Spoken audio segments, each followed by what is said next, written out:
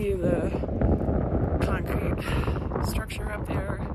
And today I'm doing a slack pack thanks to the First Baptist Church of Sevierville, who's running this free shuttle up and down. Thank goodness for them. Thank you so much. So slack packing to Newfound Gap. So it's about 7.7 miles from here to there. I gotta make it by 2:30 because that's when the shuttle goes back down into Gatlinburg, so I can go back to my crazy pants hotel room. Yeah, so it's a little cool, a little windy today, but a beautiful day. My attitude is much better after a shower and laundry and talking to my family and all of that stuff. So onward we go to Newfound Gap.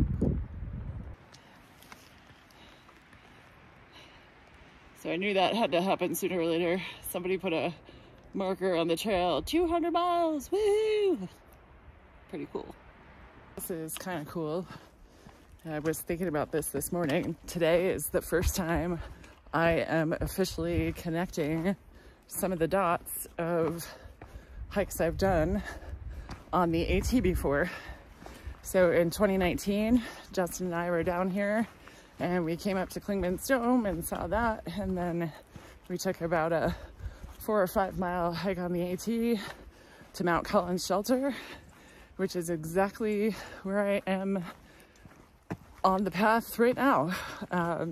So I've actually hiked a couple of miles of this section I'm doing today before, and I guess up until this year, this was the furthest south I had ever been on the AT. So kind of neat to finally be moving into some of the spots I've seen before and getting to do them again as someone attempting a through hike. So I'll try to put a picture up that we had taken at the Dome in 2019 here, but yeah, just kind of neat to finally be revisiting some places I've been before. I've got something to share that I'm sure y'all will find truly profound. This shit's still hard even with a day back on.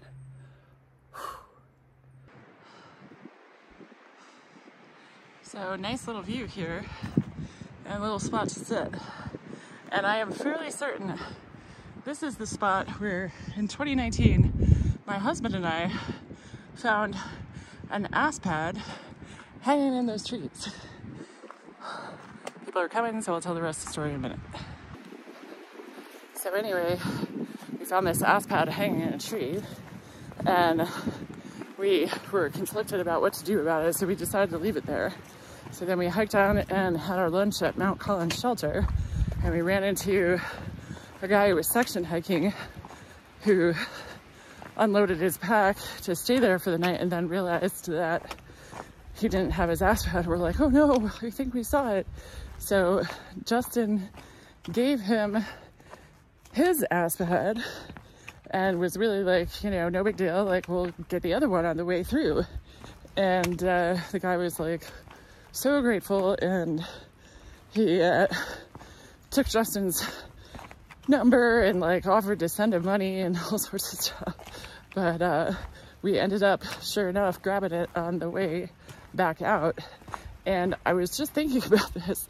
It might even be the one I'm carrying with me on this trip now, which would be kind of funny. So yeah, great memories of day hiking and doing a little trail magic and getting a little trail magic on the AT in the past. Spots like this remind me of home. Back behind me was the turnoff for Mount Collins Shelter. A bunch of people were having lunch, so I didn't want to interrupt their lunch to take pictures or video or anything. I'm a little sad I'm not staying there on this trip after hiking there the last time I was here. It would have been cool, but gotta get to Newfound Gap before that 2:30 shuttle back to Gatlinburg, so on we go.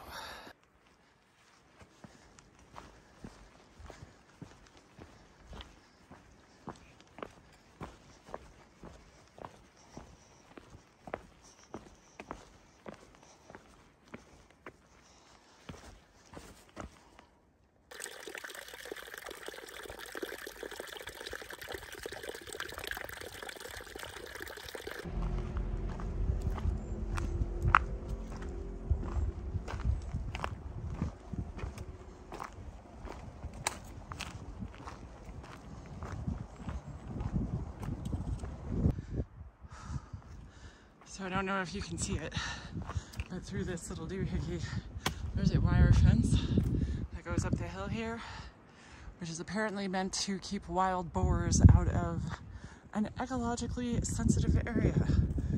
Good times. Goes down that way too. I guess now we're back to walking amongst the flowers.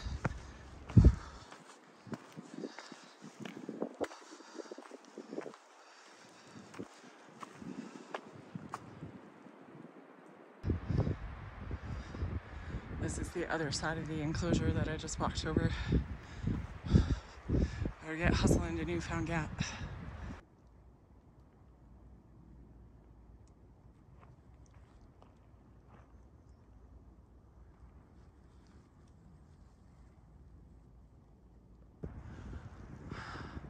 This is quite the stonework keeping the road up there.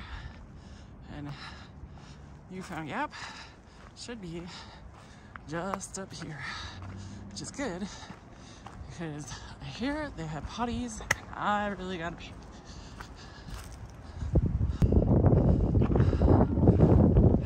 Newfound Gap, everybody.